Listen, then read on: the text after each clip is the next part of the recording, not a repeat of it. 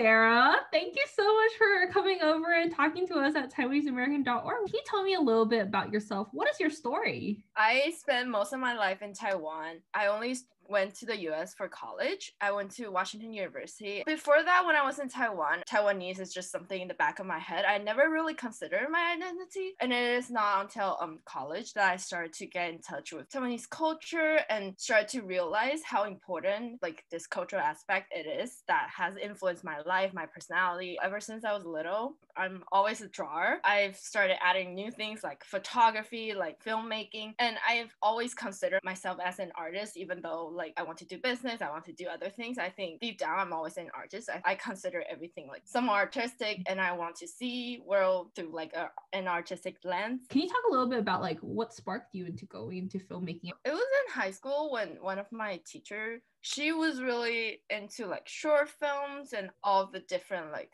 art cultures going on in Taiwan, and that's when she introduced me to like filmmaking. At that time I was just like doing film for school project, but then I realized I feel like film helps me tell my story. Like sometimes I struggle with writing, I have trouble like forming like my sentence and things like that, but when I'm doing film I feel like I can like fully express myself. And then in college I started taking like intro to film, and we like watch films and then analyze film, and that's when I started realize like how film conveys culture. So that really like gets me on the path of like being a filmmaker, or like just like being able to watch things, not just film but like any kinds of media, and be able to be really aware of like how it's made and like what are like the cultural and like different like impacts that these medias are making. Can you like give us an example of one film that you have made in the past that really spoke to you? During my first year in college, I took like a making movies class,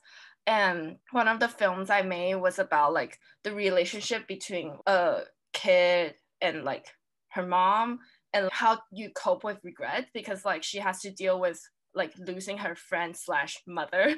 And I think why that really speaks to me is that it is the first time that like I'm heading a project on my own, and like really putting some of the emotions that I feel at the time and like transforming it into a film. What drives you in the work that you do? I feel like before it's always like I want to like make something different, make something new.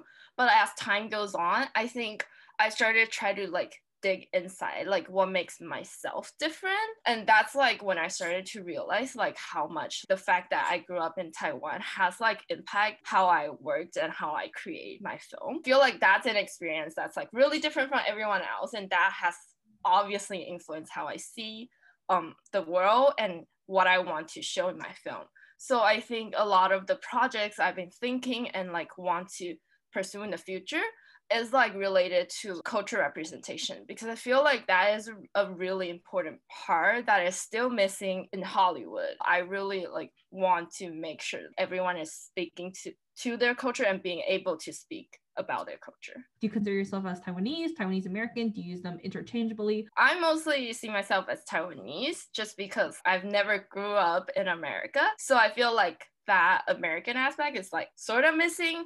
But then like I spent a couple years in like the States and meet a lot of people who like consider themselves Taiwanese American. I rarely use like those two terms like interchangeably because I've always just consider myself Taiwanese, but like I see some similarities. Taiwanese American would also like Taiwanese food. They would also like know about like Taiwanese star. They would also like watch Taiwanese drama and things like that. I was shocked by that because I feel like people who grow up in America, like they just have like access to like all of these like Western culture that like is sort of like dominating the world. So I always assumed that they wouldn't be that aware of like the fact that they're Taiwanese.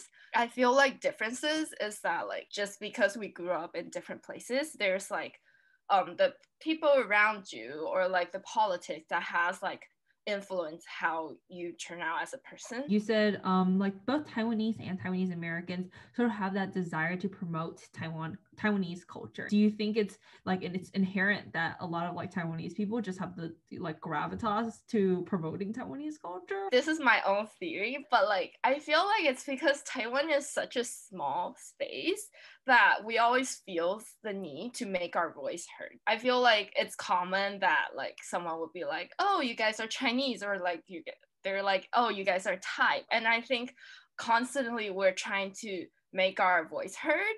That is like why I'm doing it. I feel like there's a lot that Taiwan can offer, and we really want the world to see it.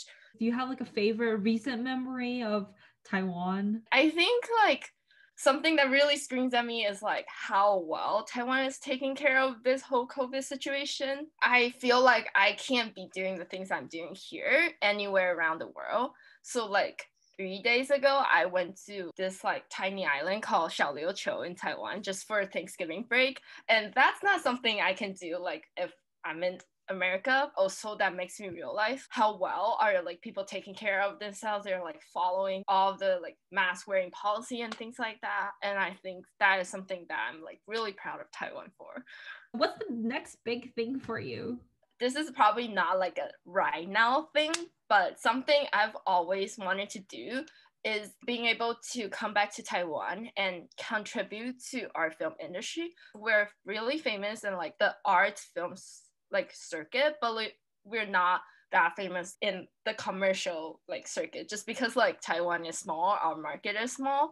But I think I really want to try to do something to help like promote Taiwanese art and Taiwanese film and things like that. What is your favorite Taiwanese film? I think right now it's a film made by director Wei called 赛德克巴莱. So it's about the Japanese start to like come to Taiwan to colonize and the sort of like conflicts between like the Japanese and the Aboriginals. So they want to like protect their land. And for me, why that's my favorite is because I feel like that captures a part of like Taiwanese history, but also I feel like it's really well made. It like captures the beauty of Taiwan on top of like documenting this event. It shows like the culture, the scenery, and I feel like it's just like a lot of things in one. Thank you so much, Sarah. We are really lucky to have you here.